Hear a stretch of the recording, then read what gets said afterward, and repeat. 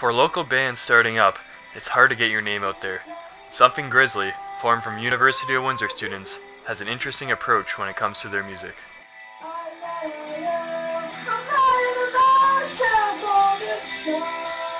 I spoke to rhythm guitarist and vocalist Jordan Pickle and lead guitarist Danny Dragos on their thoughts on the band. Something Grizzly got started in 2012. Two guys, we met online, and then a few days later we just started jamming, playing whatever Nirvana songs we really knew. The way we see it is there are plenty of alternative rock bands out there who, they do the same thing all the time. They go out, play their songs, people enjoy them, some people don't. But at the end of the day, they're doing the same thing.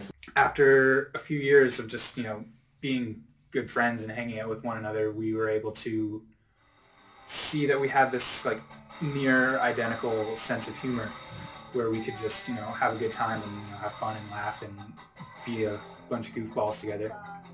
So we kind of ran with that creatively and started writing less serious songs. Something Grizzly currently performs small shows at local bars and open mics. However, they do have plans to get their name out after getting university degrees. So what we like to do as a band is we like to add a comedy approach to it.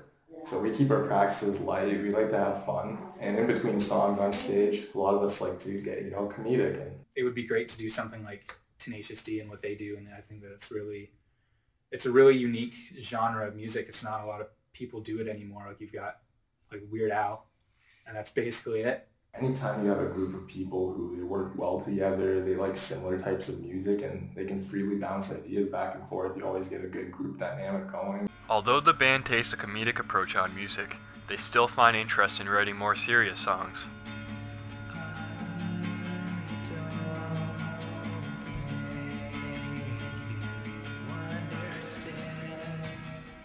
It'll be interesting to see what the band can bring going forward.